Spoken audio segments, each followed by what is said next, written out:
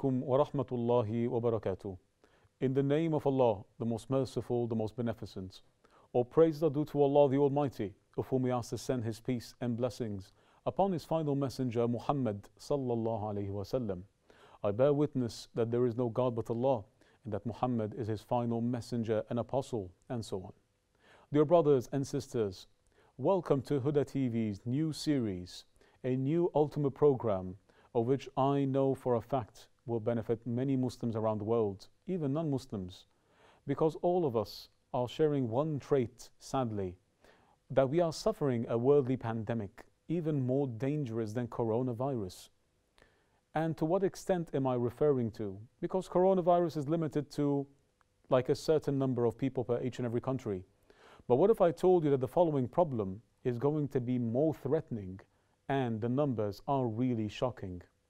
Brothers and sisters, we are referring to pornographic addiction, yes. And this is a matter of which we need, as Muslims throughout the world, we need to have a stand for it. Such corporates, such companies, such foul acts that are being widespread around the internet, television, social media, all of this has got to stop. And only the believers will know things for its reality. Now, brothers and sisters, we have prepared a full module by the grace of Allah the Almighty. Now, we are not going to merely tell you what is halal and what is haram. We already know that pornography is haram. That's not the unique thing we're going to be speaking about these days, inshallah. What we're going to be journeying in, God willing, is by having the experts to speak about such matters with realistic and gradual systems to break free from these undesired habits. And by the will of Allah the Almighty, together as we abide by the Quran and Sunnah of the Prophet ﷺ, by understanding who we are, we will be able to tackle such addictions, protect our children. Would you want your children to be seeing or like even viewing such things on their laptops, on their smartphones, which is not really a smart move? So may Allah protect us all. Brothers and sisters, by the grace of Allah, we are going to be joined by our brother and beloved Mr. Wael Ibrahim, who is the co-founder of Aware Academy. MashaAllah, he's also a certified life coach, and he's a member of the Society for the Advancement of Sexual Health. He holds a bachelor's degree in Islamic Studies, and he's a student's counselor in the Australian Islamic University. MashaAllah, we can benefit from him a lot by the grace of Allah. And one more thing, he's also authored a book which is called Change, which is a motivational system from breaking free from undesirable habits. So we welcome Assalamu alaikum wa rahmatullahi wa barakatuh, Brother Wael. How are you, sir? Wa alaikum assalam wa rahmatullahi wa barakatuh, Brother Mustafa. Jazakumullah khairan for the invitation. Just quick correction, inshallah ta'ala. It's the Australian Islamic College. It's a high school in Perth, Australia, not a university. Jazakallah khair. May Allah Thank bless you for the brother. introduction. May Allah bless you, sir. And definitely, regardless if it's a university or college, mashallah, what you are doing and what I've actually followed the series that you have, mashallah, conducted, really beneficial. And at first I expected to see that it was only a Muslim brother saying halal or haram and that's it. No, I found statistical numbers, researches, and even the titles were so eye-grabbing. I was like, mashallah, we can truly benefit by the grace of Allah from this wonderful brother. Allahumma barik lak. Jazakallahu khairan. And as you just said in the introduction regarding the halal and haram part, like if we look at the life of the Prophet ﷺ, the Sunnah of the Prophet ﷺ, and how he dealt with people who actually suffered from undesirable activities, like the man who came to the Prophet ﷺ and actually told him or asked him to allow him to commit adultery. The Prophet ﷺ could have easily actually tell him it's haram, don't you know the Quran, don't you know it's haram, and so on and so forth. But the Prophet ﷺ realized that the man was actually struggling with such addiction, and as a result the Prophet ﷺ kept on asking questions to open doors for him and to facilitate ways for him to recover, and as a result the man never returned to his sin again. So it's not a matter of saying to people halal and haram, which is of course the job and the responsibility of people of knowledge, but also we need to facilitate a path or a strategy for those who are struggling in silence behind the screens. MashaAllah, beautifully said. May Allah bless you. And truly, what I personally benefited from this is that we know we had a talk earlier, and if you remember, we started saying that in the future, when I have a daughter or a son, that we would love to put a plan and to avoid such problems. And such was the methodology of Sayyiduna Umar ibn al-Khattab, may Allah be pleased with him, is that he would abstain or prohibit al-fitna before it took place in the first place. Won't you agree with that? Absolutely, brother, and alhamdulillah, I had an agreement with my kids. Like, I'm gonna give you, devices, but hey, I'm the boss. I'm the man who bought those phones, so they are still mine. All right, so you have to follow my lead, my rules, and so we have those rules, like 30 minutes every weekend, 3 hours during the 30 minutes during weekdays and school days, and 3 hours during weekends and so on. And we have to use them in specific locations where everyone can actually have access to those devices. No passcodes that are unknown. Everyone has the same password and so on. So we will talk in details about how to handle children in the digital age, in the technology time that we are living in at this current state. Yeah. That is perfectly, of course, like I can not really encourage it any more than I am right now. But let us talk about particular points, God willing, because we have a lot to discuss throughout the upcoming episodes, inshallah. So we're going to be talking today about what is porn addiction. And mashallah, we can always start gradually from identifying it until we reach the solutions and so on. So in your words, Mr. Wael, can you kindly clarify what is porn addiction? Jazakallah khair. Bismillah, alhamdulillah, wa salatu wa salam ala rasulillahi sallallahu alayhi wa sallam. So to begin with, inshallah, we need to understand what is addiction first. Like, what is addiction? Let us put pornography aside for a minute. Addiction itself is classified and defined by experts like Dr. Patrick Carnes, for example, or Dr. Michael Kohar. Those people are leading authority of the field of addiction. They actually says that addiction is a brain disease. So addiction has the ability to actually alter your brain altogether.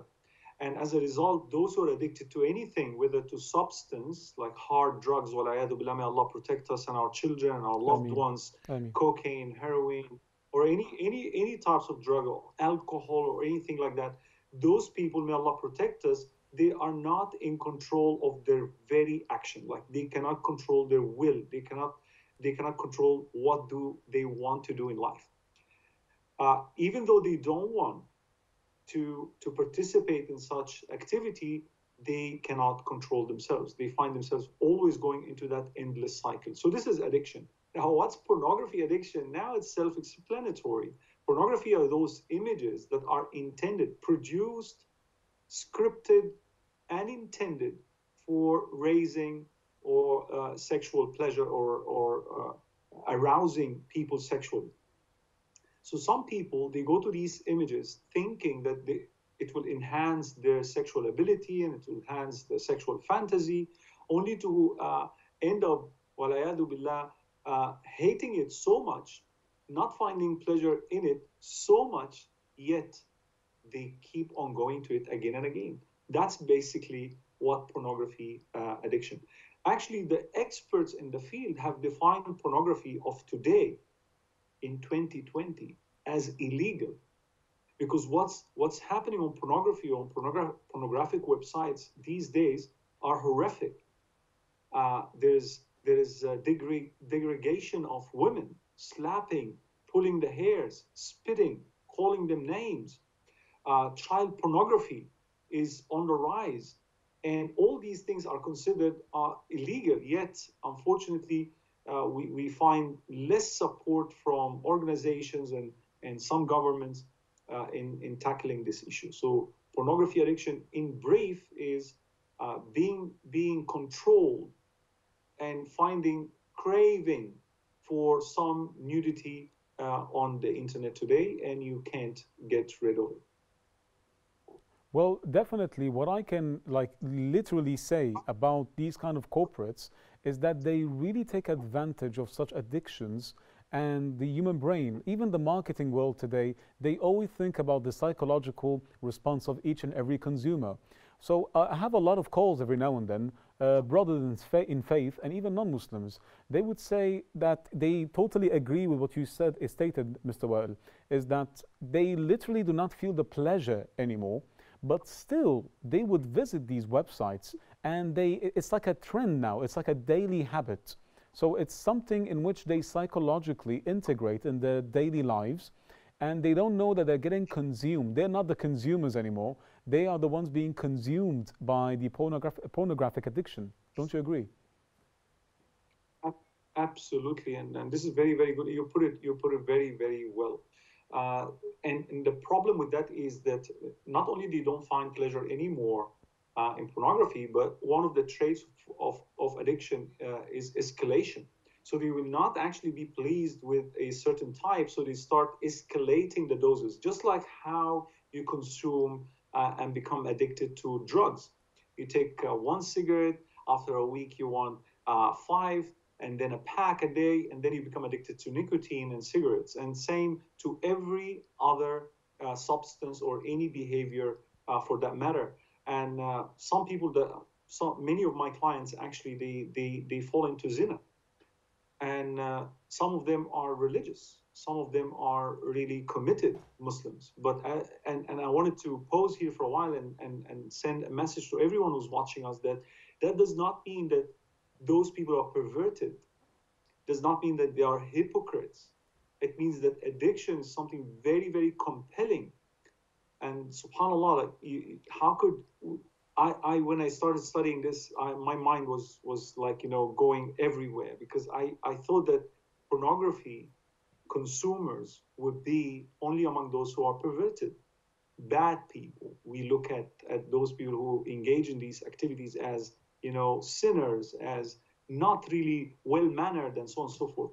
But it turned out that pornography does not discriminate. Pornography hacks everyone, every age, does not know Muslims or non-Muslims, does not know religious from non-religious, does not know children from adults.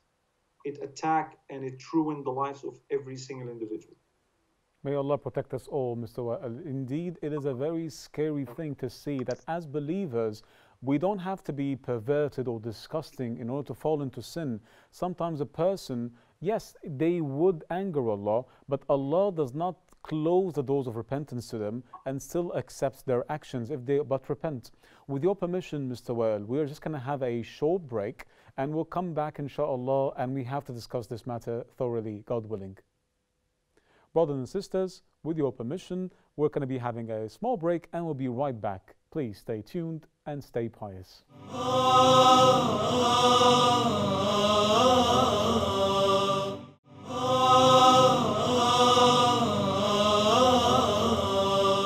Welcome back, brothers and sisters. I hope you enjoyed your break. Now, just a minor recap, brothers and sisters. We were talking with Mr. Wael Ibrahim, who is the co-founder of Wael Academy, and mashallah, he really tackled the points of identifying both terminologically and the understanding, the common word understanding of addiction, especially pornographic addiction. Now, inshallah, we're going to be talking about a little bit more accurate numbers, which may seem shocking because in the end, we're all in it together.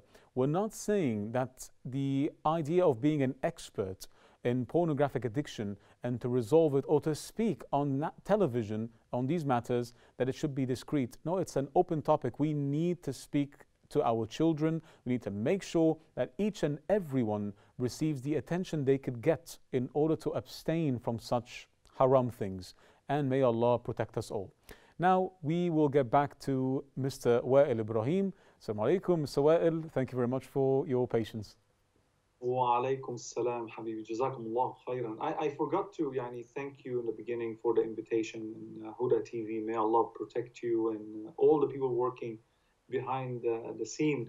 Today is the first time, I love, of course, all the presenters and the mashayikh who appear on Huda TV, but today is the first time that I interacted with the people behind and they are equally loving people. May Allah protect you all, Ya Rabbi. MashaAllah, may Allah bless you, brother. And we are more than honored, and we ask Allah to gather us all in paradise. Allahumma ameen. Now, I want to share some statistics with your permission, Mr. Wael. And these numbers are really shocking, and may Allah bless you. Now, I understand that in 2019 alone, there was a count of 42 billion visits on pornographic websites, or on a particular website to be more accurate. And not only that, that was only in 2019 alone, which is equivalent to 115 million visits per day. And not only that, there's also 25% of terminological searches via Google or any kind of search engines that is related to adult content. And what is even more strange is that 35% of downloads are related to pornographic content. So when we look at the numbers, we see that there's a very high traffic. And when we see the search engines, we see that there's a very high interest. And when we see the downloads, we see that there's a very high level of commitment.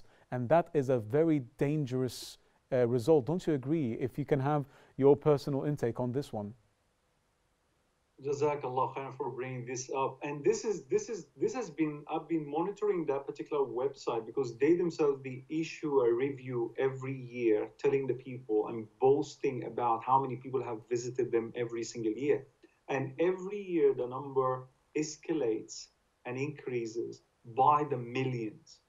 So if you compare between 2019 and 2018, there has been 38 million visits on that particular website in 2018, 42 billion in 2019, and God alone knows how many more billions will jump onto that website in 2020, in the year 2020. And I'm expecting a massive escalation, a massive increase, especially because during the lockdown, that particular website opened the premium account for free.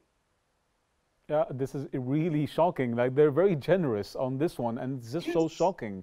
And how can... And that's how, sorry to cut you off. This is how they hook people, because they know the psychology of addiction. They know how it works. Once I give you that high-end product, you wouldn't look at the cheap ones. You would always aim for the high.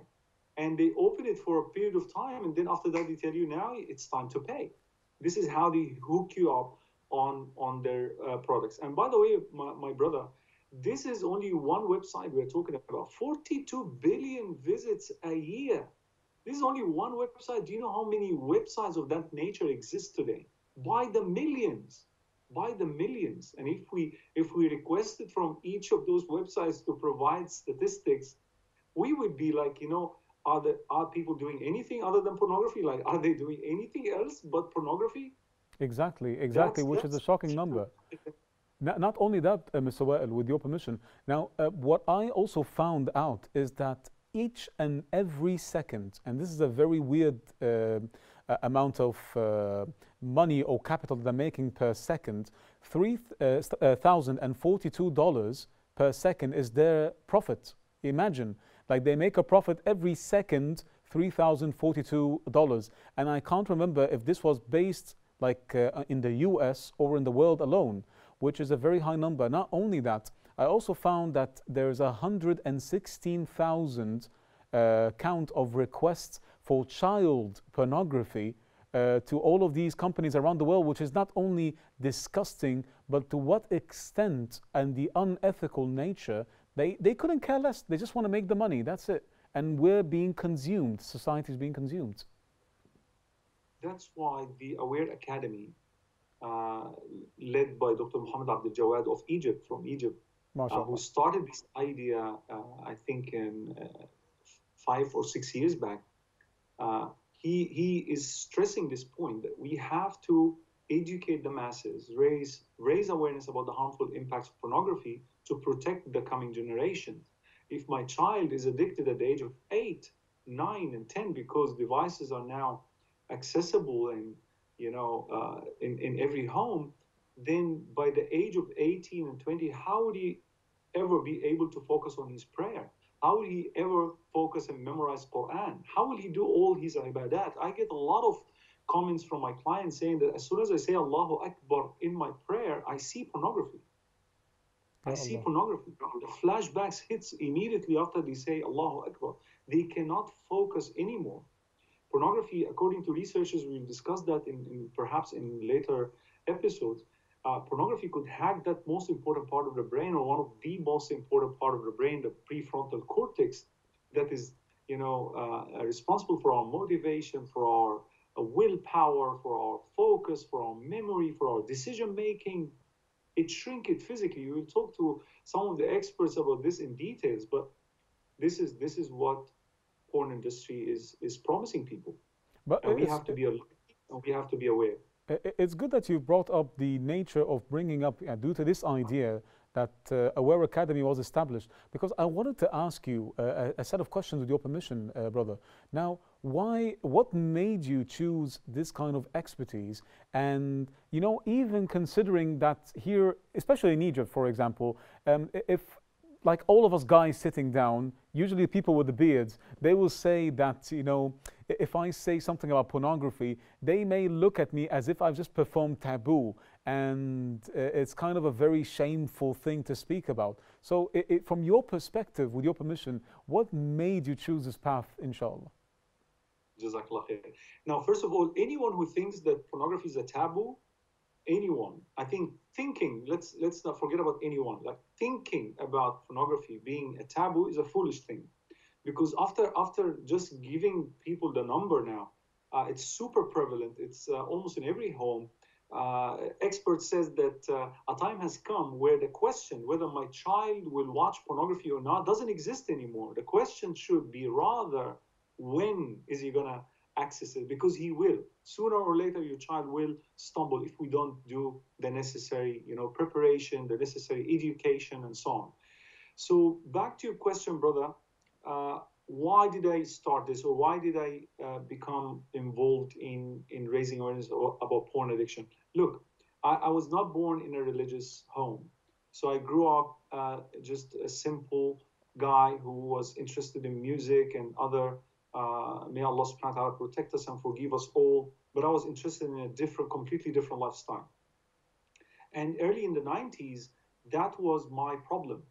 And early in the 90s, the accessibility to such content was difficult. Back in the days, we have VHS tapes, which is as big as this book. Yes. And in order for you to watch that, you have to make a big plan. And yet, people in my age at that time were also addicted to pornography. Magazines to have a look at those magazines were also a problematic. You will either watch outside in the streets, or you will come hiding it somewhere, and so on and so forth. And then it hits me that, subhanallah, an 18 years old boy who met me in Serving Islam Team. This is an organization that we have established in Hong Kong in 2009 or 2010, who came after, alhamdulillah, my life has changed and I started, getting involved in da'wah and so on. And he said that he's thinking to commit suicide. And I was like leading that organization. Why would you do that? You're a Muslim and you're a young man. He said, because I've been addicted to pornography for many years, 18 years old, addicted to pornography for many years. Then all those memories of the 90s came into my mind, like, yeah, it impacted us back in the days, and now it's impacting people. I worked with this man, and that's the boy. That's the main reason why I got into the study of pornography. Then when I started talking about it, I remember I was in Malaysia in one of the conferences, and I speak 20 minutes. I want just you to imagine this, 20 minutes in a conference that was attended by 1,500 people in Malaysia. 20 minutes speech about the harmful impact of pornography. That night alone, I was in my hotel room. I called the organizer. I told him that there are 320 emails in my inbox, people screaming for help, asking me to help them about their porn addiction. Ya Allah. That's why I dedicated my life to this study. May Allah accept your dedication and prove even more beneficial to the entire ummah for both Muslims and non-Muslims. Because as Muslims, we don't just want to rid for our own, religion. We also want to benefit society, the community, and to help them fight all forms of vice and so on. May Allah protect us all. Mr. Wael, indeed, we have benefited today from today's segment, and we ask Allah subhanahu wa ta'ala to accept your actions and to protect us from all forms of harm, evil, and addictions as well. And inshallah, we will journey together in upcoming episodes, God willing. Thank you very much for your participation, Mr. Wael. Jazakumullah khair. May Allah bless you. Assalamu alaikum. Wa alaikum assalam wa rahmatullahi wa barakatuh. Brothers and sisters, as you can see together, alhamdulillah, we understood the terminological identification of porn addiction. We looked at the numbers, which was very shocking, and we cannot stress this anymore with seriousness. We need to abide together by the Quran and Sunnah of the Prophet ﷺ. We need to understand how we can gradually and permanently resolve such issues so that we may please Allah in this world and in the hereafter. Brothers and sisters, thank you very much for your participation today, and please join us in future episodes of Visual Addiction with our beloved Mr. Wael Ibrahim. Until then, Assalamu alaikum wa rahmatullahi wa barakatuh.